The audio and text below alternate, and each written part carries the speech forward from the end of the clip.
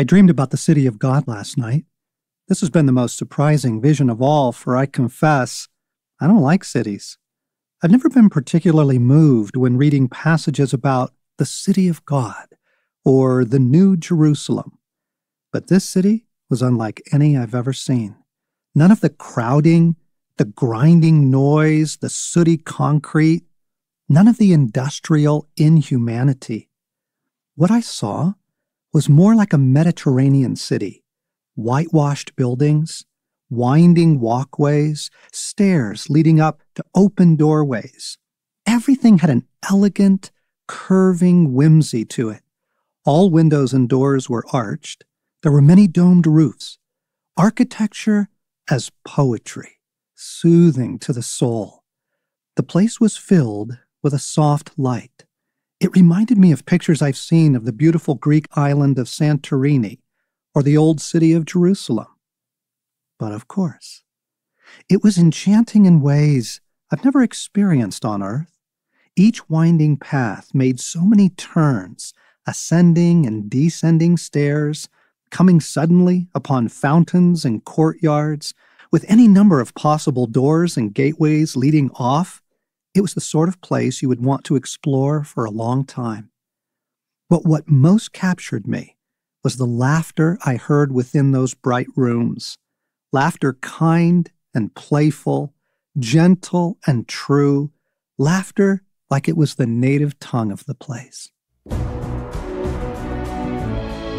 Welcome to the Ransomed Heart Podcast. I'm John Eldridge, and what you just heard is an actual dream that I had and wrote about in a book that I've just released called All Things New, Heaven, Earth, and the Restoration of Everything You Love. And I was really reluctant to share these pictures, but at the same time I just had to, because I know that they begin to help you find your own. And this is the fourth in a series of podcasts about the restoration of all things, about our future, about the hope that is ours to take hold of, the hope our hearts so desperately need.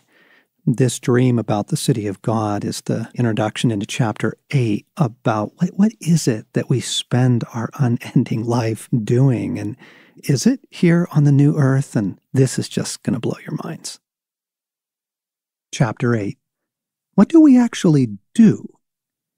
Each mortal thing does one thing and the same, crying, "What I do is me. For that I came." Gerard Manley Hopkins. Evil is gone. The world is restored. We are restored. Justice has been served, and we are lavishly rewarded.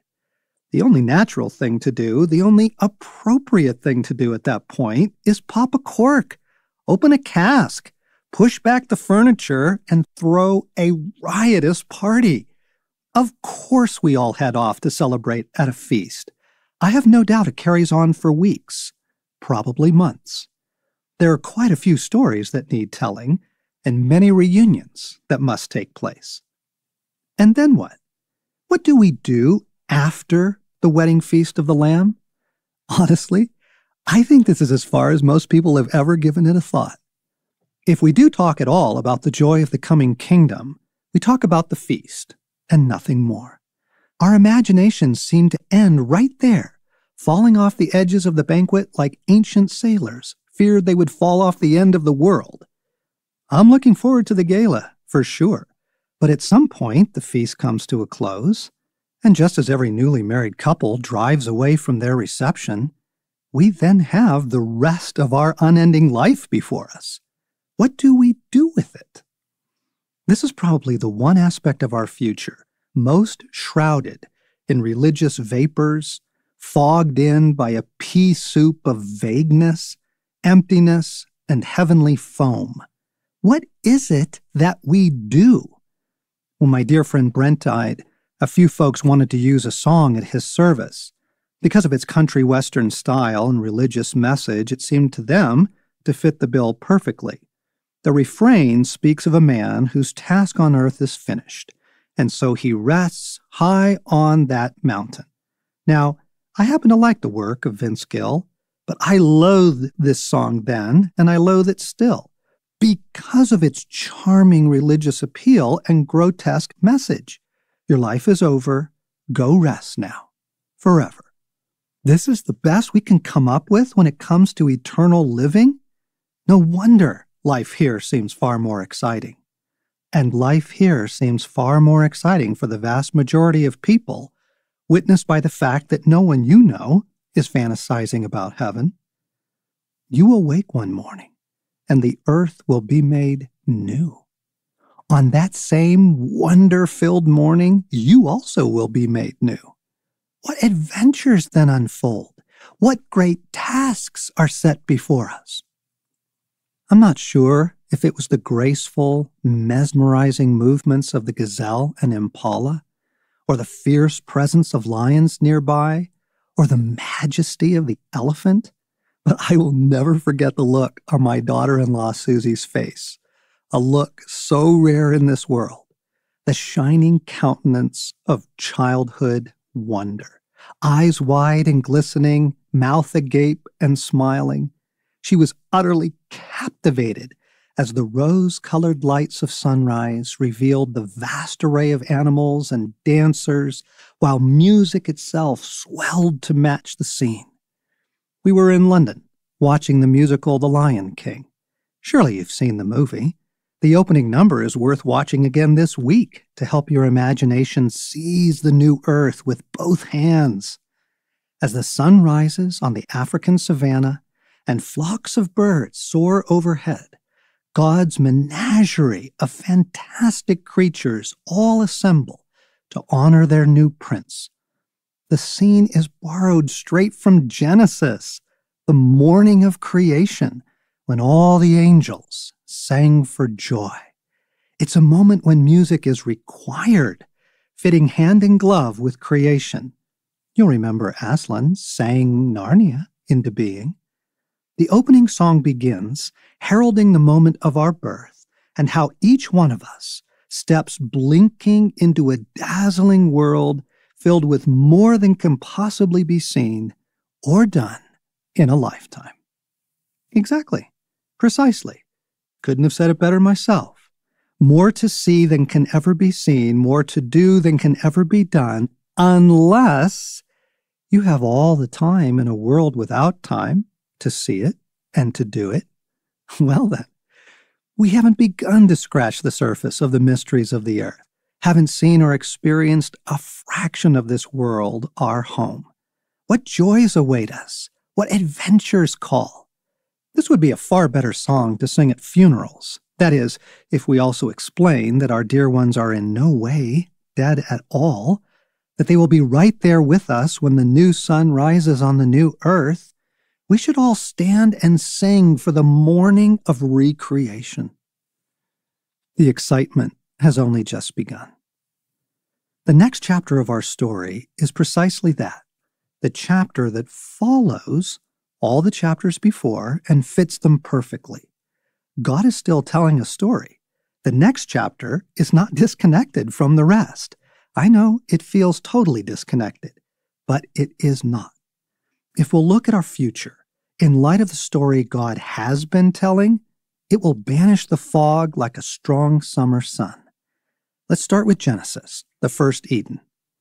Let us make human beings in our image, to be like us. They will reign over the fish in the sea, the birds in the sky, the livestock, all the wild animals on the earth, and the small animals that scurry along the ground. So God created human beings in his own image. In the image of God, he created them. Male and female, he created them. And then God blessed them and said, "Be fruitful and multiply. Fill the earth and govern it. Reign over the fish in the sea, the birds in the sky, and all the animals that scurry along the ground." Genesis 1. Our powerful and creative Father makes us in his image, powerful and creative sons and daughters.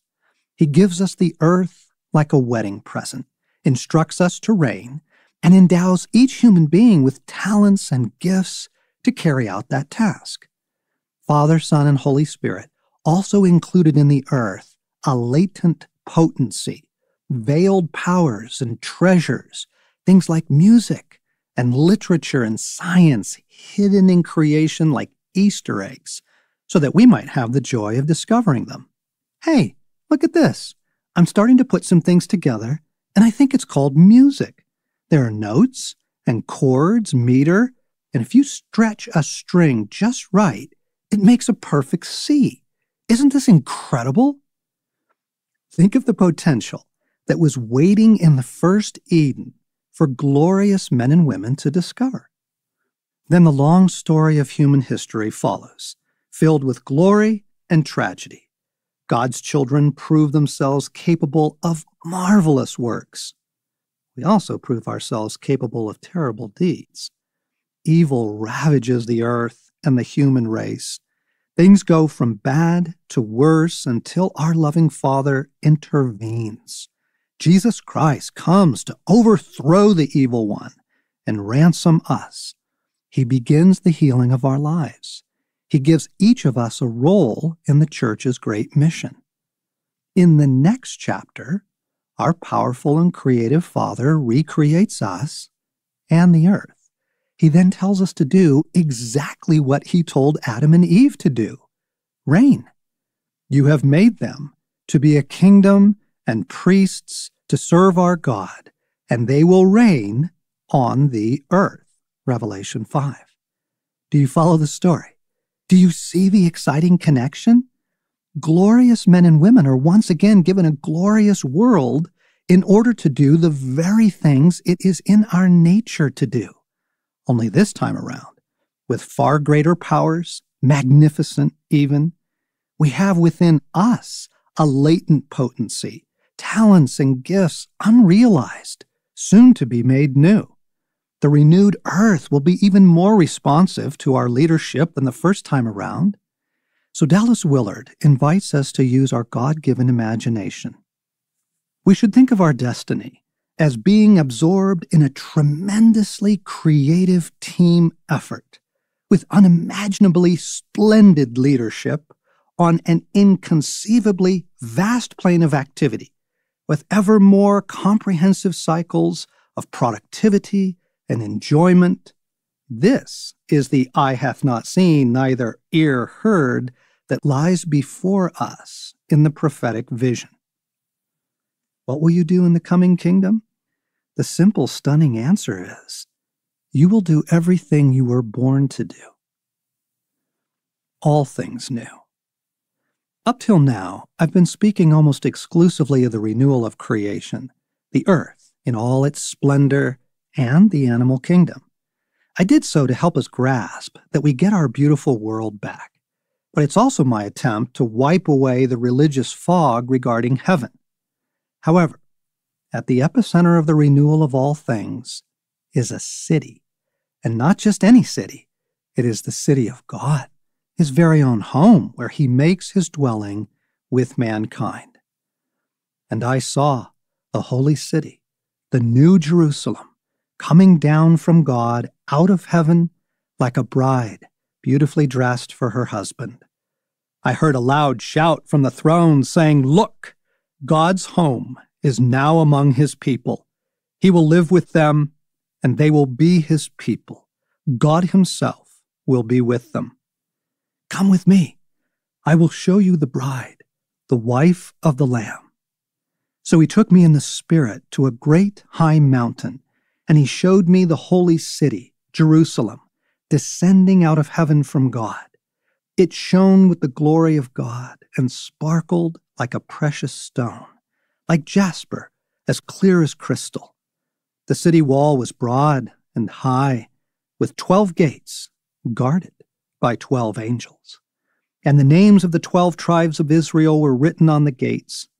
There were 3 gates on each side, east, north, south, and west. The wall of the city had 12 foundation stones, and on them were written the names of the 12 apostles of the Lamb. The angel who talked to me held in his hand a gold measuring stick to measure the city, its gates, and its walls. When he measured it, he found it was a square, as wide as it was long. In fact, its length and width and height were each 1,400 miles. Revelation 21. A massive, stunning, glorious place whose presence allows us to think about the renewal of the arts and sciences, education, and the trades. The promise is that God will not make some things new, but all things new. Begin with the obvious. We know there is music in the kingdom. Just think of what the music will be, the intimate and the grand. Music played on a single violin, music played by a massive orchestra and choir, drums, a cappella voices. Think of all the talented musicians who dwell there. We get to hear the work of the great composers played by their own hand. We will hear the angels sing in their own tongues as well. I expect the city will be filled with music. I'm sure we'll be dancing on the tables. Follow me now. But who makes that music? Who makes the instruments upon which that music is played? You do, my friends. At least those of you who want to will. I'd love to learn to play the cello. It's always been one of my favorite instruments. I'd love to let loose on some taiko drums, too. We're not just talking about organ and choir here, for all the ethnic music from around the world will dwell in that place, and joyful hearts will want to make music day and night. I wonder what instrument Jesus plays. I wonder what our Father's voice sounds like, how far it carries. You will hear your Father sing. Oh my, the thought of it brings me such happiness. I'd love to learn other languages, and won't it be wonderful that every tribe and tongue is there to teach us? Speaking of learning, imagine the scope of education in the city. Jonathan Edwards believed that learning will be one of the great pleasures of the kingdom. He pointed out that though we are resurrected, we are still finite.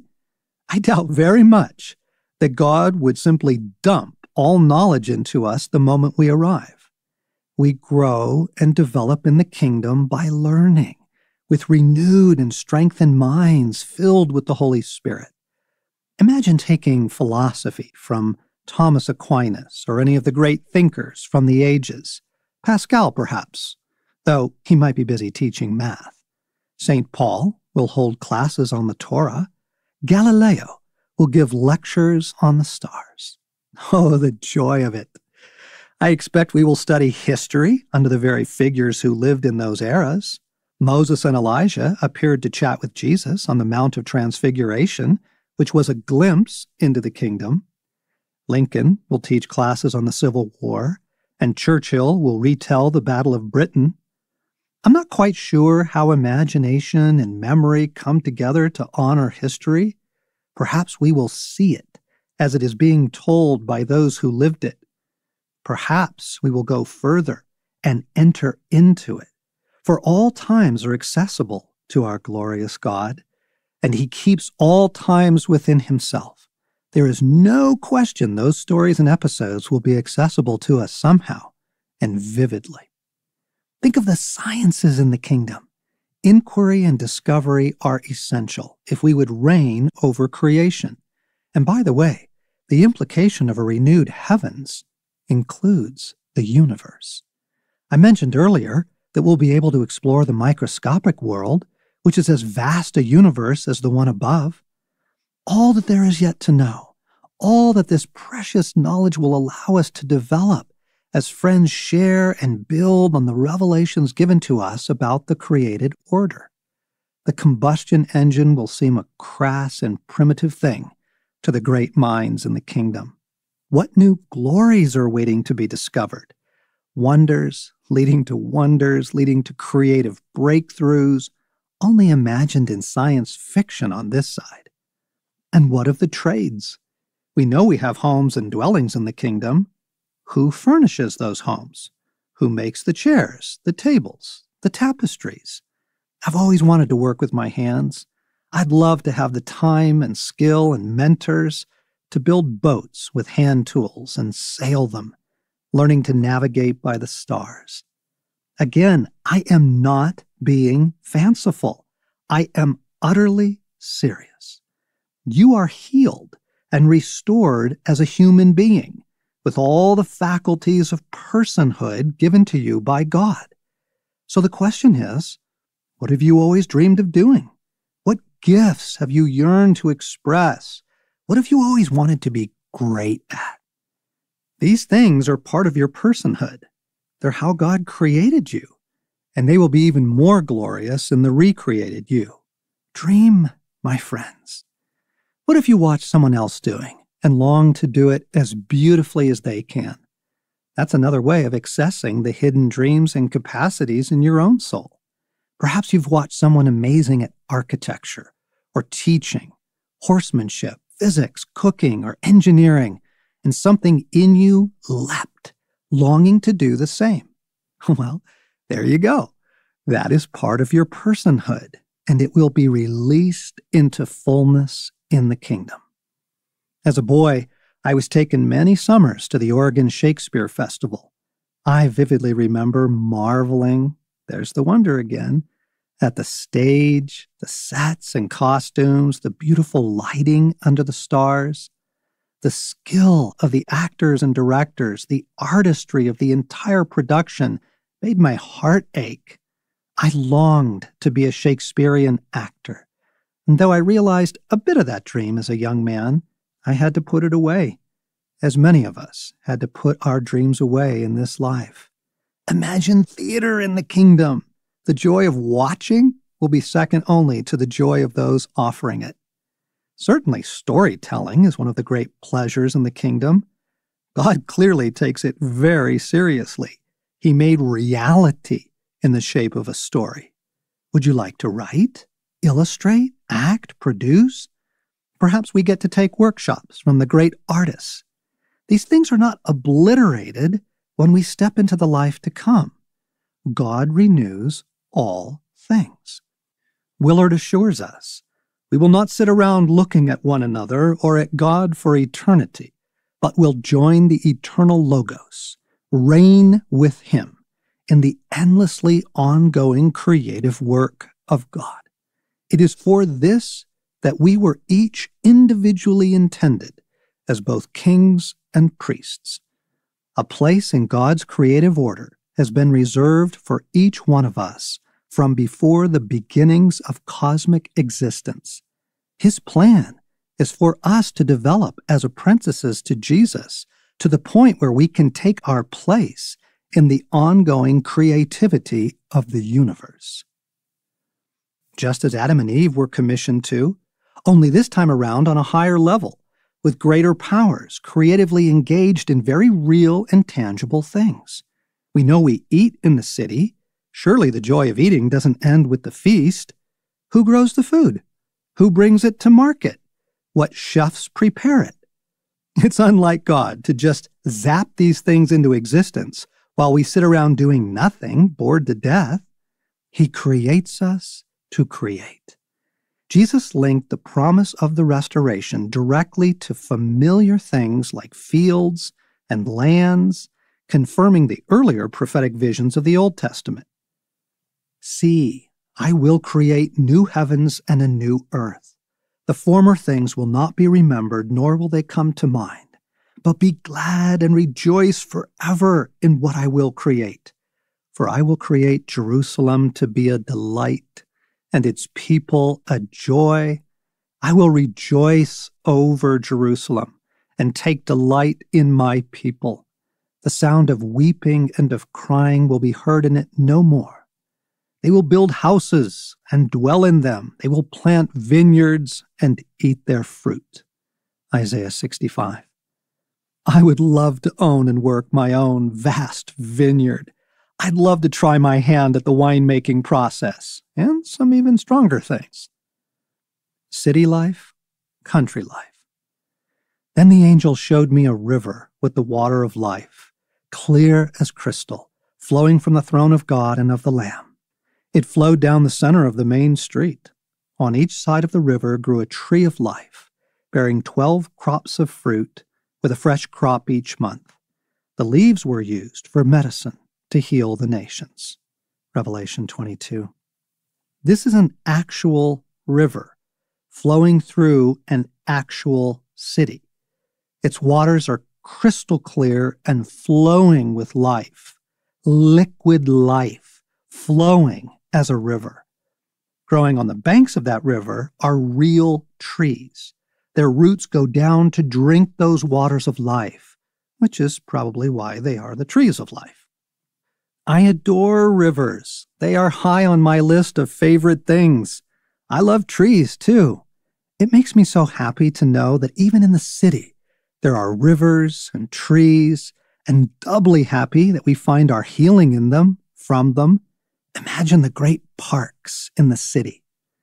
I wonder what colors the fruit of the tree of life are. Are they different each of the 12 months? What does that queenly fruit taste like? Will it be something entirely new? Or will it taste like all your favorite childhood flavors almost tasted?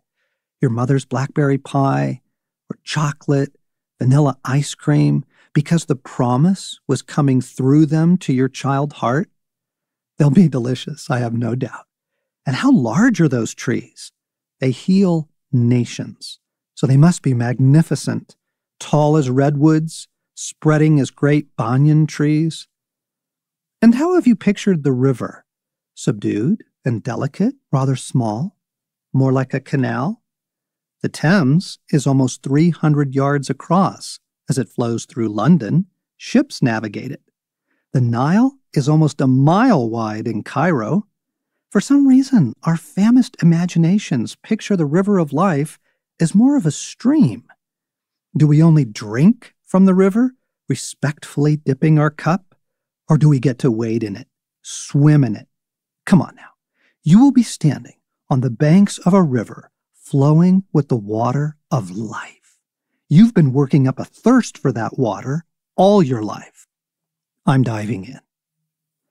The river flows through the city, but then it must flow out into the countryside. Do fly fishermen get to fish its waters at that point? Do families picnic on its banks on Sunday afternoons? We'll soon find out. For I believe those who love the city life will find their joy in the city, and those who love the agrarian life will find their joy in the country. Both are promised in the coming kingdom. I will make rivers flow on barren heights and springs within the valleys. I will turn the desert into pools of water and the parched ground into springs. Isaiah 41. They will rebuild the ancient ruins and restore the places long devastated. They will renew the ruined cities that have been devastated for generations. Isaiah 61. This reminds me of one of my all-time favorite short stories, The Man Who Planted Trees by Jean Giono. The lovely little tale describes the anonymous life of a humble shepherd who transforms an entire countryside by planting trees in a wasteland. The story begins with the narrator, a young man at the time, taking a trek on foot through the rough hills of rural France. And after 3 days of walking, I found myself in the midst of unparalleled desolation. I camped near the vestiges of an abandoned village. I had run out of water the day before and had to find some. These clustered houses, although in ruins like an old wasp's nest, suggested that there must have once been a spring or well here. There was indeed a spring, but it was dry. The 5 or 6 houses, roofless, gnawed by wind and rain, the tiny chapel with its crumbling steeple stood about like the houses and chapels in living villages, but all life had vanished. I've seen many such places myself, as I'm sure you have. He could be describing many villages in the war-torn Middle East, or the former Soviet bloc, or the abandoned farms and townships of the American West. Every time I drive by one of these abandoned places, I'm struck with sadness over the fall of man and the ravages of evil. They make me long for the great renewal. Farther on, the traveler comes across a shepherd who invites him to stay the night in his little stone house. Before bed, the quiet peasant carefully selects 100 perfect acorns from a pile on his table and puts them in a sack. Next morning, as he goes to the fields, he soaks his sack in water. The traveler follows the shepherd to see what this curious man is up to. There he began thrusting his iron rod into the earth, making a hole in which he planted an acorn. Then he refilled the hole. He was planting oak trees. I asked him if the land belonged to him. He answered no. Did he know whose it was? He did not. For 3 years he had been planting trees in this wilderness. He had planted 100,000. Of the 100,000, 20,000 had sprouted. Of the 20,000, he still expected to lose about half. There remained 10,000 oak trees to grow where nothing had grown before. The narrator is then called away into the terrible life of an infantryman in the First World War. Amidst that carnage, he entirely forgets the shepherd. After demobilization, he understandably finds himself with a huge desire to breathe fresh air. So he sets out again through the barren lands. He again finds the shepherd, still at his work. The oaks of 1910 were then 10 years old and taller than either of us. It was an impressive spectacle. I was literally speechless, and, as he did not talk, we spent the whole day walking in silence through his forest. In 3 sections, it measured 11 kilometers in length and 3 kilometers at its greatest width. When you remembered that all this had sprung from the hands and the soul of this one man, without technical resources, you understood that men could be as effectual as God in other realms than that of destruction. Time passes. The peasant shepherd continues at his work, adding beech and birch trees to his reforestation efforts. In 1945, the narrator goes to see this quiet saint for the last time. He almost doesn't recognize the countryside. It has been utterly transformed. Everything was changed, even the air. Instead of the harsh, dry winds that used to attack me, a gentle breeze was blowing, laden with scents. A sound like water came from the mountains. It was the wind in the forest. On the site of the ruins I had seen in 1913 now stand neat farms, cleanly plastered, testifying to a happy and comfortable life. The old streams, fed by the rains and snows that the forest conserves, are flowing again. Their waters have been channeled. On each farm, in groves of maples, fountain pools overflow onto carpets of fresh mint. Little by little, the villages have been rebuilt. Counting the former population, more than 10,000 people owe their happiness to the humble shepherd. I don't know if Jean Giono was intentionally creating a parable of Isaiah's restoration prophecies, but the ancient ruins have been rebuilt, and the places long devastated have been restored. Rivers flow on barren heights and springs within the valleys. The desert has been turned into pools of water, and the parched ground into springs. I love this little tale for that reason, for the model of perseverance, and for the illustration of a life devoted to making the world a more beautiful place. Giono's redemption parable ends with this line: when I reflect that one man, armed only with his own physical and moral resources, was able to cause this land of Canaan to spring forth from the wasteland, I'm taken with an immense respect for that old and unlearned peasant who was able to complete a work worthy of God. We are each created to accomplish a work worthy of God. It is one of our deepest yearnings. And we will, in the kingdom, not just once, but many, many times over.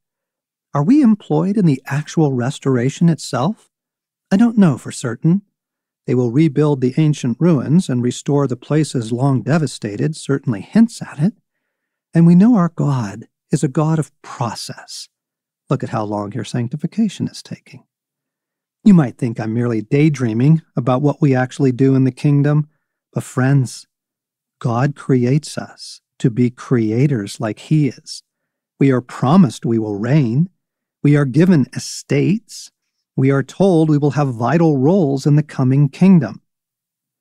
After a long absence, the master of those 3 servants came back and settled up with them. The one given $5,000 showed him how he had doubled his investment. His master commended him. "Good work! You did your job well. From now on, be my partner."